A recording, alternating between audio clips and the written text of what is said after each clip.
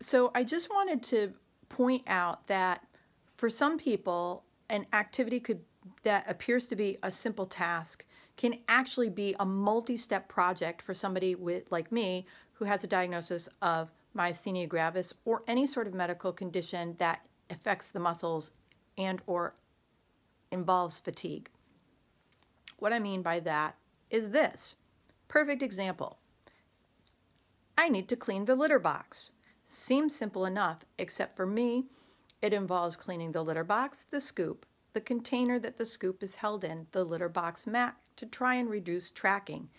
Even with all that, there is still tracking, so now there's vacuuming involved, and there's the carrying back and forth from where the litter box is normally situated to the bathroom, plus the plus having to go through the, just the arm and hand and holding muscles of washing, sanitizing, and drying, and then putting it all back, so more walking, more carrying, and then lifting the cat litter container to fill or scooping multiple times. So, so weight can strain muscles, multiple motion can strain muscles.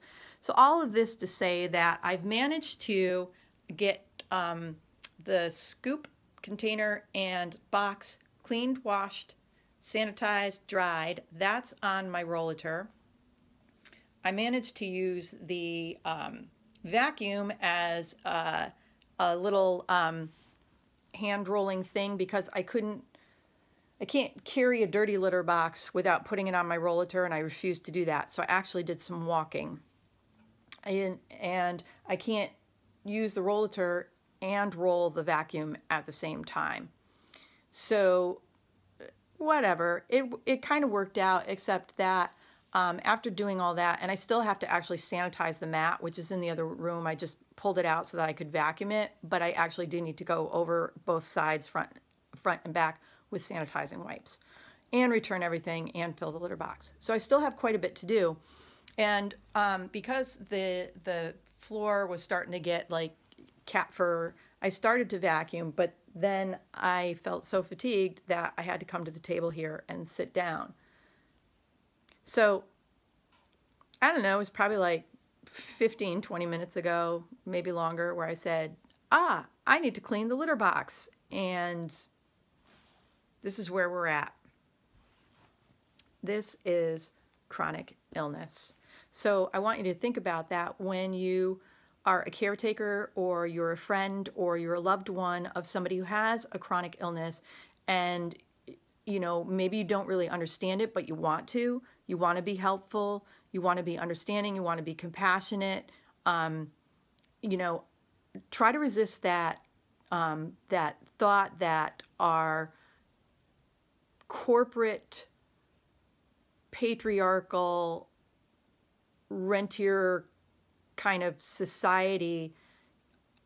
Try to decolonize your mind from that mindset that says that people that can't do a simple task like cleaning the cat litter box must be lazy.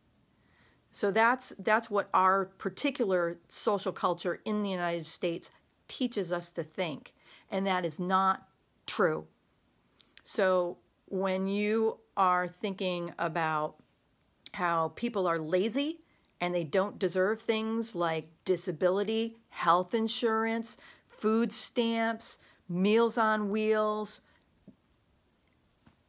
I want you to really rethink the way that you're thinking.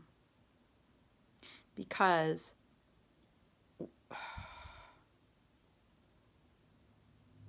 there's my eye. Lovely. Because what may be easy for you is not going to be easy for everyone. And so just because it doesn't take you any effort, I'm not even halfway done, and it has knocked me flat on my ass. So who's working harder?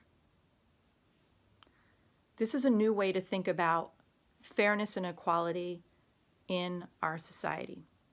I want you to think about that, okay?